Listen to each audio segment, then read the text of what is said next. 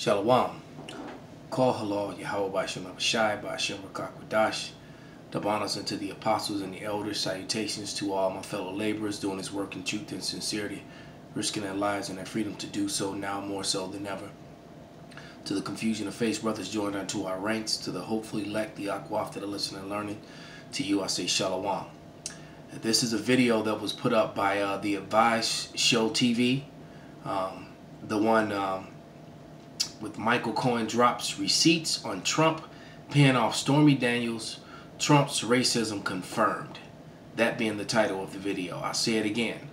Michael Cohen drops receipts on Trump paying off Stormy Daniels, Trump's racism confirmed. That is the name of the video. And in this video, there are a lot of scriptures that I'm going to read, because they all pertain to what's happening. The shame of Esau, the exposure of Esau, the stupidity of Esau, and Esau telling upon himself. And that scripture seems to come out almost every sit down. So let's start with Psalms 64 and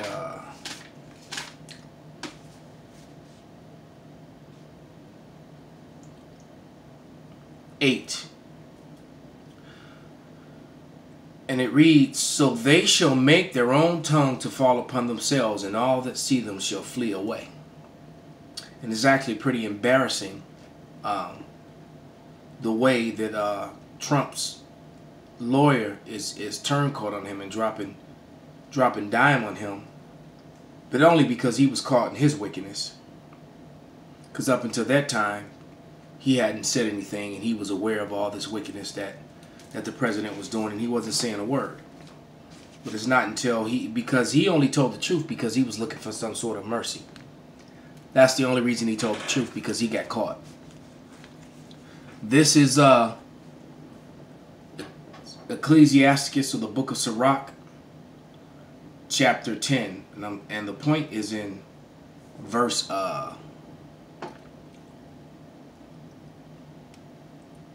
actually 2 and 3, but I'm going to start at verse 1. "A wise judge will instruct his people, and the government of a prudent man is well ordered." And America is corrupt and not well ordered at all.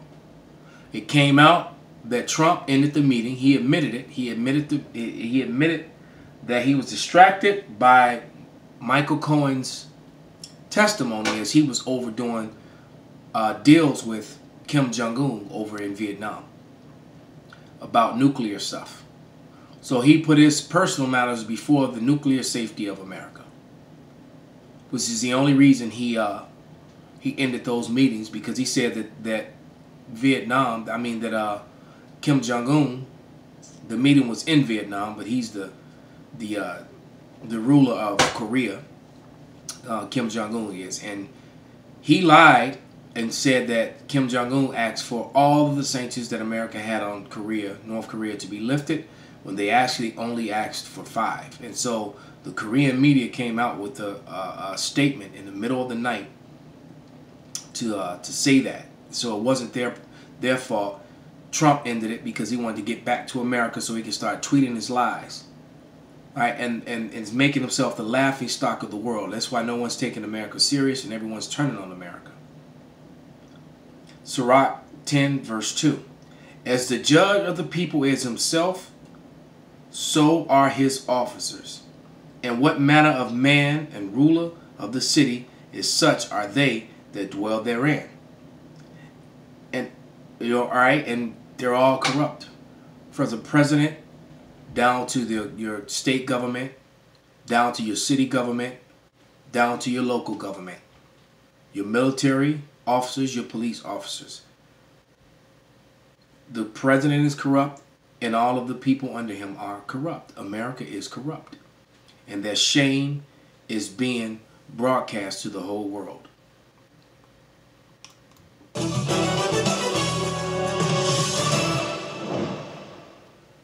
Well, today, Donald Trump's lawyer that has been working with him for 10 years has decided to testify before Congress. Now, we know Michael Cohen has been Donald Trump's fixer for a very long time.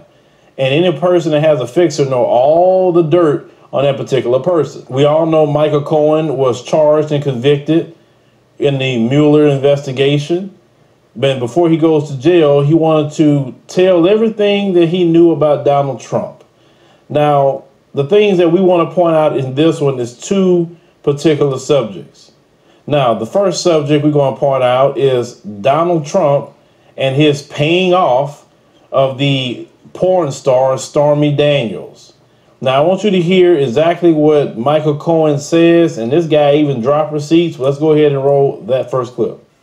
Mr. Trump is a con man. He asked me to pay off an adult film star with whom he had an affair and to lie about it to his wife, which I did. And lying to the First Lady is one of my biggest regrets because she is a kind, good person, and I respect her greatly, and she did not deserve that. And I'm giving the committee today a copy of the $130,000 wire transfer from me to Ms. Clifford's attorney during the closing days of the presidential campaign that was demanded by Ms. Clifford to maintain her silence about her affair with Mr. Trump. And this is Exhibit 4 to my testimony. Mr. Trump directed me to use my own personal funds from a home equity line of credit to avoid any money being traced back to him that could negatively impact his campaign. And I did that too, without bothering to consider whether that was improper, much less whether it was the right thing to do or how would it impact me, my family, or the public. And I am going to jail in part because of my decision to help Mr. Trump hide that payment from the American people before they voted a few days later. As Exhibit 5A to my testimony shows, I am providing a copy of a $35,000 check that President Trump personally signed from his personal bank account on August 1st of 2017, when he was President of the United States, pursuant to the cover-up, which was the basis of my guilty plea, to reimburse me, the word used by Mr. Trump's TV lawyer, for the illegal hush money I paid on his behalf. This $35,000 check was one of 11 check installments that was paid throughout the year while he was president. Other checks to reimburse me for the hush money payments were signed by Donald Trump Jr. and Allen Weisselberg. And see for example 5B. The President of the United States thus wrote a personal check for the payment of hush money as part of a criminal scheme to violate campaign finance laws. And you can find the details of that scheme directed by Mr. Trump in the pleadings in the U.S. District Court for the Southern District of New York. So picture this scene. In February of 2017, 1 month into his presidency, I'm visiting President Trump in the Oval Office for the first time, and it's truly awe-inspiring. He's showing me all around and pointing to different paintings, and he says to me something to the effect of, "Don't worry, Michael, your January and February reimbursement checks are coming." They were FedExed from New York, and it takes a while for that to get through the White House system. As he promised, I received the first check for the reimbursement of $70,000 not long thereafter. Donald Trump a trip. I mean, this guy didn't come here and just talk. He was dropping receipts. He dropped the checks. And what did Esau do? They went on a slander campaign on Cohen now, trying to destroy Cohen's name. Yeah, he's a liar, and he's this, and he's that, you know. And just having cognitive dissonance, because Cohen came with evidence to prove what he was saying. Same thing what we do when we prove beyond a shadow of a doubt that we are indeed the Israelites. When I say we, I'm talking about the copper-colored people that you refer to as Negroes, Latinos, and Native American, all different shades of brown. All right. Okay. When we give the proof, written and historical documentation, proving that we are indeed the children of the Lord, and that you are indeed the children of the left-hand side, which is Esau, Edom. All right. That you are not the children, the sons of Jacob. All right. And you have been found to be liars. And what do? You have cognitive dissonance, the same way that they had person after person come up and testify in behalf of this lying president.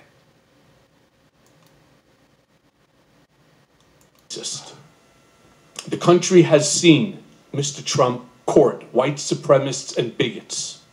You have heard him call poorer countries shitholes. In private, he is even worse. He once asked me if I could name a country run by a black person that wasn't a shithole. This was when Barack Obama was president of the United States. Right, so he was saying that America's a shithole. And shitholes are created by the policy of so-called white men. Kind of like the Jim Crow laws and things of that nature, which kept melanated people of America oppressed. Not able to vote, not able to buy property, not able to buy firearms, not having a lot of rights, not able to get loans. You Edomites had hundreds and hundreds of years of a head start financially on the so-called Negro alone. We're not even counted in the so-called natives and Hispanics yet. And while we were once driving through a struggling neighborhood in Chicago, he commented that only black people could live that way. And he told me that black people would never vote for him because they were too stupid. And yet, I continued to work for him.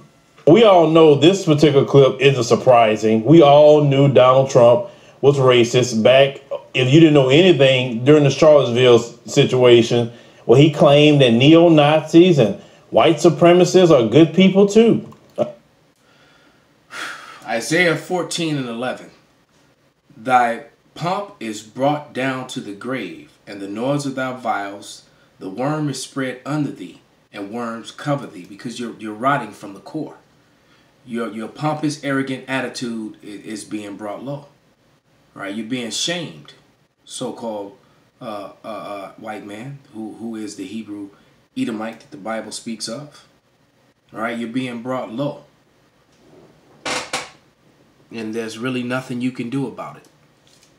Your leader has failed you, and he's leading you into world war. This is Wisdom of Solomon 10:3. An unwise king destroyeth his people, but through prudence of them which are in authority, the city shall be inhabited. All right, so the American cities, man, and the leadership is and has been compromised and is destroyed, man. All right, there is no way out of the mess that you so-called white people have gotten yourself into, you red Hebrew Edomites. Okay, this is Wisdom of Solomon 2 and verse 10, and it said, "Let us oppress the poor righteous man." All right, because ghettos, remember, ghettos are built. Ghettos just don't spring up. Ghettos are set up. Let us oppress the poor righteous man, and let us not spare the widow, nor reverence the ancient gray hairs of the age. Let our strength be the law of justice. For that which is feeble is found to be nothing worth. So they put Jake in a position where they're feeble, where they can't help themselves. They don't really have a voice, all right? They don't really have help or laws to protect them. There's no stand your ground laws that really benefit a son of Jacob. None. All right? And then this man here has helped reveal and bring shame upon the American president and among the red Hebrew Edomites. And one of the worst inventions ever was high definition TV and cameras. All right, because you can clearly see that their skin is red. They are not white. They are indeed the red Hebrew Edomites. So with that, I hope this was an edifying lesson. Call halal Yahweh Bashim Abishai Bashim Rakar Qudash Wa Abba Babal.